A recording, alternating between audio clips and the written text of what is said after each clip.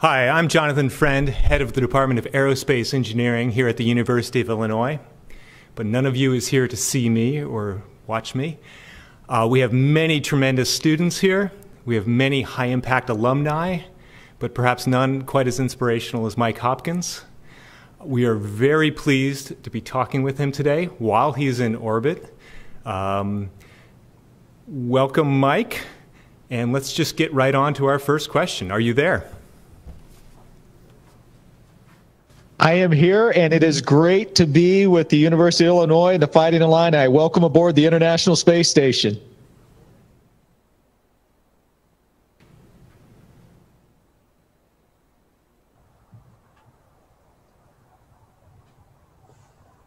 Hi, I'm Greg Mayer, 1987 Aerospace Engineering alum from the University of Illinois. My question is, who is the teacher or professor who had the most positive impact on your education and development that helped you become an astronaut? And why was that person so impactful?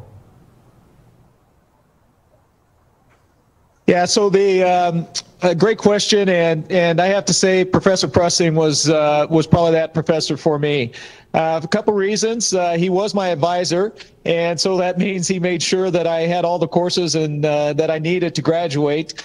But then I suspect you probably had some classes with Professor Pressing as well, and really just who he is and how he taught and his manner and his very calm and way that he could take a very complicated subject and make it seem reasonable. I tend to run pretty intense, and sometimes being in class, if I was having trouble with something with him, he would be able to bring it down and help me understand it in a way that's really stood with me. And so he was a great mentor and a great advisor, great professor for me, and really helped me along my journey to becoming an astronaut.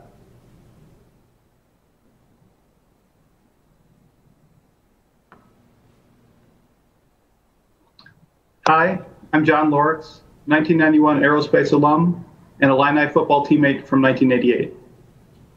My question is, how did your preparation for your second tour in the ISS change based on your prior experience? Hey, it's great talking with you, and man, that's been a long time ago, hasn't it? So let's see, how did it change now that it's my second mission? I think the first thing, you just kind of know what to expect when you get up here. I know how my body's going to react in the microgravity environment. So you're not as nervous, say, about am I going to get motion sick or not get motion sick, because you've been there before.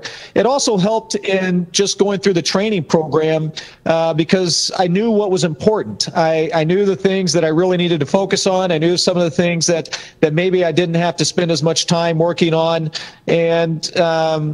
And then the other thing, some of the simple things, like when you get up here, we get bonus food, for example. So we have kind of a standard menu that we eat off of, but you do get a few packages of special food that you may want. And so I knew the types of food that would be good for those bonus packages. I knew what to expect from a clothes standpoint too, because we get inputs into that. And so what works, how do you keep it simple and all of those. So really it just, it helped kind of make things a little easier, if you will, as I went through the preparation and the training for this mission.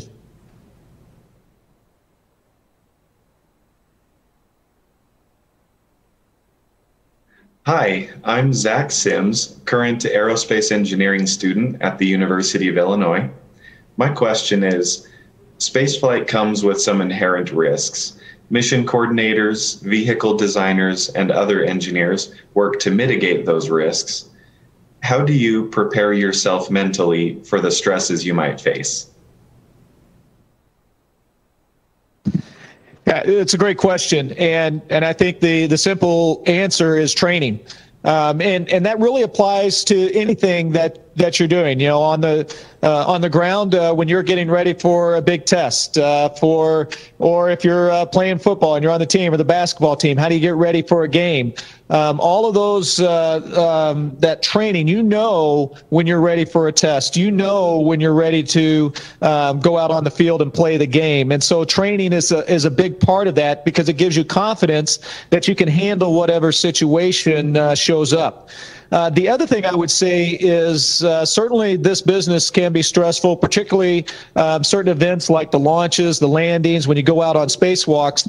And we have procedures that we follow for all of those events. And so a lot of times you're just following the procedures while that stressful event is going on. And so you're very focused on making sure that you're monitoring what you're supposed to be monitoring. You're very focused on what's the next step that I need to do, not the 10th step or the 20th step down the line. You just kind of focus step by step. And then all of a sudden you find yourself getting through these high stress, high risk type events. And so again, just like on the ground up here is the same thing. Training, studying, preparation, that's key.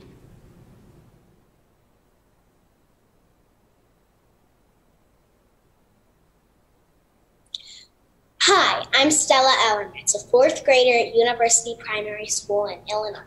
My question is, do you miss anything from Earth? And when you're on Earth, do you miss anything from space?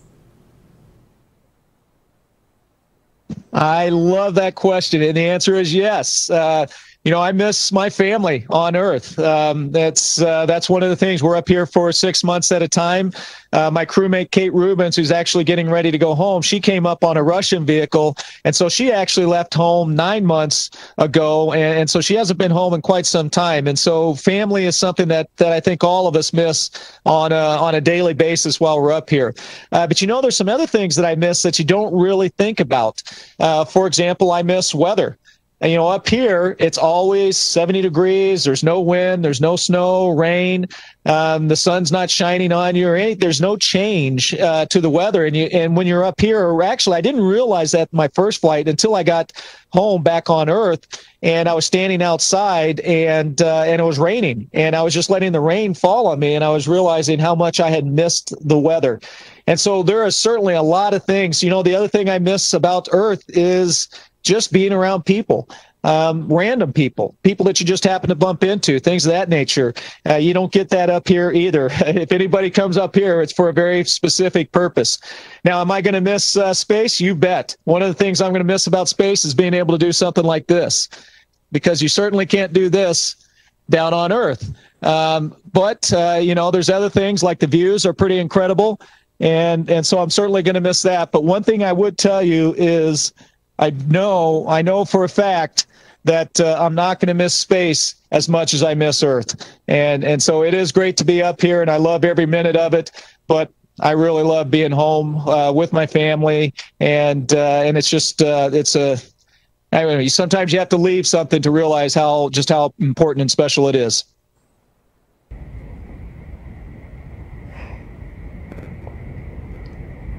Hi, my name is Soma Sarathi, and I currently attend Solana Beach School District in California. My question is, how does it feel to float in space and see our beloved planet surrounded by the stars? I don't think I quite heard the question. Can you repeat it just one more time?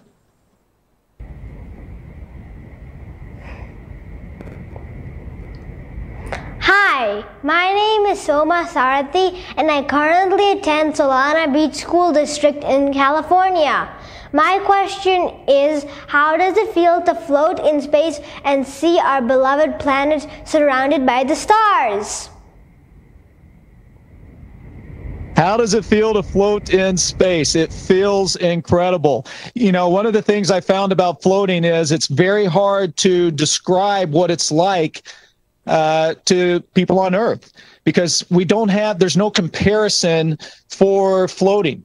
There's no comparison. When I just flipped upside down, when I did that, the blood doesn't rush to my head. And so it's very hard to describe what that is like.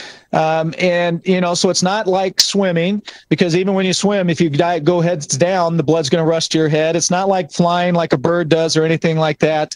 But there is a certain freedom, a certain grace to floating, that's really pretty special. And what's it like to be out amongst see the planets, the Earth with the stars around it?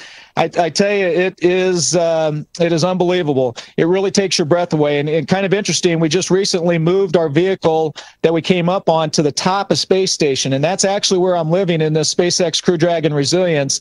That's my crew quarters, and it has windows, and I get to look out at the stars at night. I get to see the Milky Way every night as I'm going to bed, and it just never gets old. You feel like you could just reach out and grab them.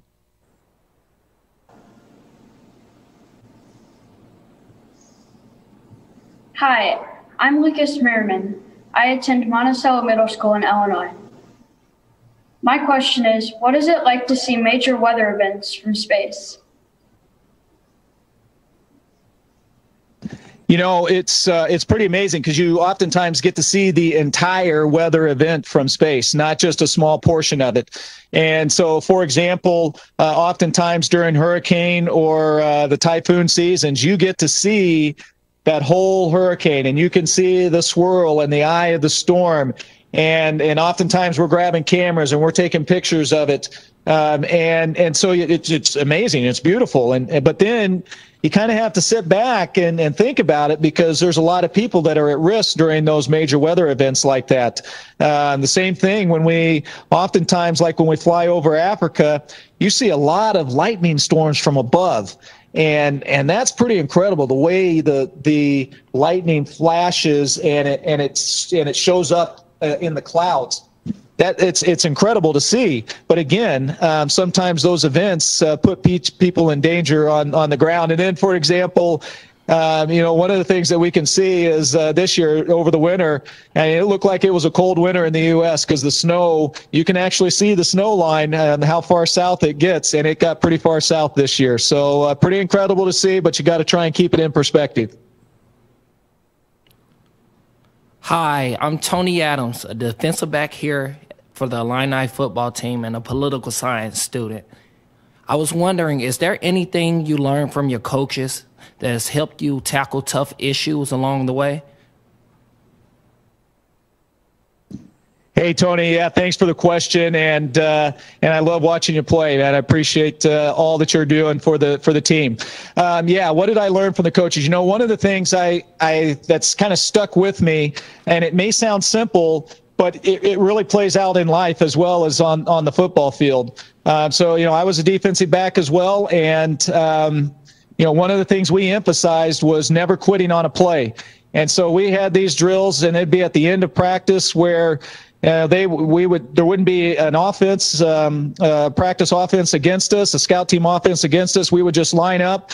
The coaches would take a step back, and he'd throw the ball somewhere down the field, and we'd all have to pursue to the ball. And you just never quit on a play. Never ever quit until you got to the ball. And that's one of the things that stuck with me throughout. Just to become an astronaut, it took me 12 years, 4 applications. I got 3 rejection letters, and so never quitting on a play in football has translated for me, never quitting on giving up on my dream of becoming an astronaut. And so I think that was important. Some other things that I got from the coaches, my defensive back coach, he was a Marine in Vietnam. And one of the things he was good about as well is keeping it in perspective. Sometimes we would be griping about 2-a-days or something of that nature. And he would remind us that, life's not too bad for us getting to play football. And so it's good to keep things in perspective. And so that's kind of stuck with me as well. And I try to remember that. And then, there was so much that I took from the coaches. And I guess one of the other ones is when you take advantage of opportunities. I was a walk-on. I was just happy to be on the team. And yet I remember them talking about, if you're 3rd or 4th string, you just never know. And that's what happened to me, where all of a sudden, 3rd string free safety, somebody goes down, somebody else goes down, and you're looking at, you're playing Michigan for the Big Ten championship. It's the 2nd quarter, and all of a sudden you're on the field. And so taking advantage of those opportunities, I would say all of those things have served me well throughout my career. Hi, I'm Doug Kramer Jr., offensive lineman for the University of Illinois football team and current grad student. My question for you today is if there's any lessons or experiences specifically from your teammates that really helped you develop your leadership skills that you still use today. Hey, Doug, yeah, thanks for the question. I love watching you play as well, and thanks for all the years that you've put in, and glad to hear you're coming back next year as well. You know, this one's going to be hard for me to talk about, but there's some truth to it. You know, I had the privilege of being the captain my senior year, and this was my 5th year, and quite frankly, I feel like I failed as a captain. I did not provide good leadership to our team. We finished the regular season. That was back when you only played 11 games in a regular season. We finished 6-5. We did get to a bowl game. We played UCLA, lost to them 6-3. And so we finished 6-6 on the season, but 5 of those 6 losses were by less than a touchdown. And I feel like that was just a failure of the player leadership. You know, the coaches did the things that they needed to do to get us ready, but we as a team, when the chips were down in that 4th quarter, we weren't finding a way to win.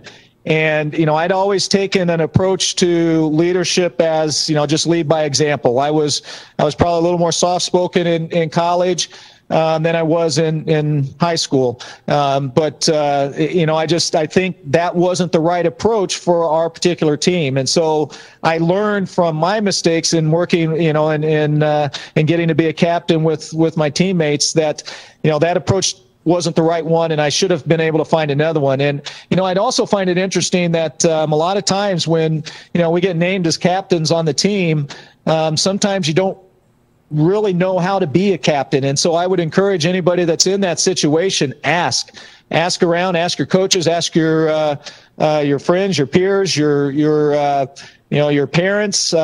There's a lot of advice out there, and I think it's important to look at that and learn and try and absorb as much as you can in terms of being a leadership. So unfortunately, I don't have great words on necessarily how to do it, but I can tell you that I don't think I did it very well when I was in your shoes. And so I encourage you to ask for help if you need it, and hopefully that'll serve you well. Hi, I'm Jacob Kraft, current aerospace engineering grad student at the University of Illinois. Watching the live broadcast after the SpaceX Dragon capsule docked with the International Space Station, there were clearly a number of things that had to be done before opening the hatch and letting the crew on board. So does the crew get anxious at all as you wait for the hatch to open? Yeah, that's a great question. It is a pretty busy timeline. You know, and a lot of what we're doing is just waiting on leak checks. You know, so when we dock to the station, we have a docking adapter. The station has a docking adapter. They meet up, and that area between them is called the vestibule, and the vestibule is that vacuum. And so we have to put air into that vestibule. We have to then make sure that it's not leaking. But in order to do that, you've got to have it thermally stabilized. And so it just takes time. And so do we get anxious? A little bit, but on the other hand, we also have certain things we need to do. So, for example, as soon as we get docked, we're still monitoring. You know, you dock and you're watching the various systems, the hooks that are driving that are going to lock you to the station. So you're monitoring all of that. And then once you get in that stable configuration, they give you the go, for example, to get out of your seats, get out of your suits. But we have a lot of work to do once we do that. You know, you get out of your suits, you got to dry them, you got to clean them, because these are our suits that we're going to get into when we come home at the end of the mission, and there are suits that we would need anytime during the mission as well in an emergency scenario. So you have tasks to do, you have procedures to do, and then when you do have a little bit of downtime, it was always good to grab a snack or a drink of water or something like that. You know, just get yourself ready for getting on station and starting a 6-month mission. So it can be long, but we have things to do. And in the big scheme of things, it really isn't that long. Hi, my name is Shivani Ganesh. I'm a current aerospace engineering student at the University of Illinois. And my question is, how has your experience with flight test engineering translated to your role as an astronaut? How did flight test engineering translate to what I'm doing now? You know, there's a very good translation. And so the vehicle that we came up in, for example, the SpaceX Crew Dragon, it's a new vehicle. And so we are the first operational flight. Every day that we're up here, is a new record for a U.S. capsule being in space. And so that experience that I had in flight tests with the Air Force is coming into play now. It's come into play during when did I get assigned? I guess in August of 18 is when I first got assigned to SpaceX. And so all of that training, all of the testing that we did on the vehicle on the ground, it was a direct, I was leaning on my experience. And in fact, that was probably a bit of the reason why I was selected for the mission I was, because I had that kind of background to participate in the development and testing of these new vehicles. And so, but I would also say that the experiences that our other crew members have, like, again, I mentioned Dr. Kate Rubens. She's a microbiologist, and up here it's all about doing science. And so I have leaned on her experience as well, because we have to do the science as well. And so she's got a great background in that, and she can really give you a lot of details. And so you just never know how your background's going to play out in what you're doing down the road, and for example, as astronauts.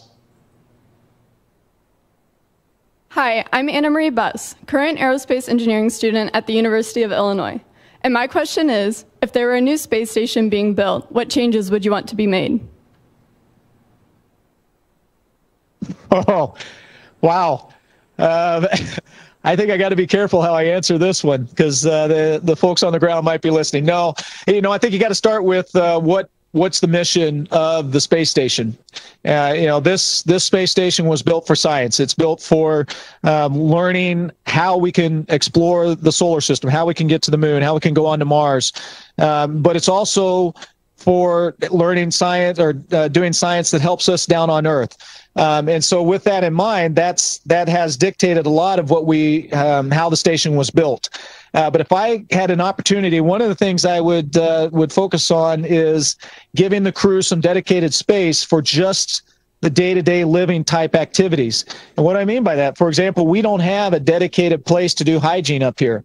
When I say hygiene, I mean we don't have a place to, just to brush our teeth or shave. When we don't take showers up here, we take sponge baths, but we don't have a place that's dedicated to do that. So what we actually use is kind of our closet, where we store a lot of our equipment.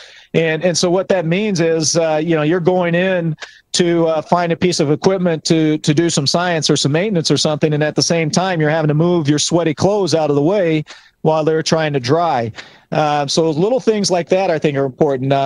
The other thing, for example, having a dedicated kind of that galley area with a table that's kind of big enough for everybody to stand or float around. The dinner table up here is very similar to all the homes down on Earth, where a lot of times when you have people over, you kind of gather around that kitchen, you gather around the dinner table, you hang out, you talk. We do the same thing up here after ours, and so I would kind of dedicate some spaces to that. The list could go on and on. Unfortunately, we don't have a lot of time, but things like plants I would have up here. How do we handle trash? How do we handle the solid human waste? There's a lot of things that we are exploring and getting better. And I think a new station, I would certainly try and focus on some of those things as well. Hey, Mike. My name is Blake Hayes. I'm a punter for the Illinois football team and a kinesiology student. My question to you is, if you could go back and provide some advice to your college-age self, what would that be? Wow. Advice for myself. And hey, Blake, I've enjoyed watching you play and the difference that you've made in games. Congratulations on just a wonderful career. So, I think the first thing advice I would give myself is to be patient. Again, I mentioned to be a little intense. I always want things to happen faster than they're necessarily meant to happen. And so I think that's one of the things I would certainly tell myself is just be patient. Things will happen when they're supposed to. One of the other things I mentioned as a captain, I had some struggles there. And so I think one of the other pieces of advice is I would give myself is be a good teammate. And in that case, being a good teammate probably would have meant going out and asking for some help on how to be a good captain. And so being a good teammate, I think, is a very important part. And you know, the other one is something that has stuck with me, but I would enforce that, and that is the never give up.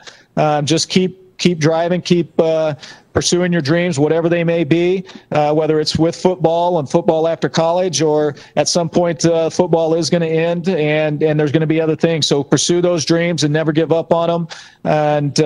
And so I think, you know, in general, I've been very fortunate, and some of my dreams have worked out, but I think there certainly could have been some improvements along the way.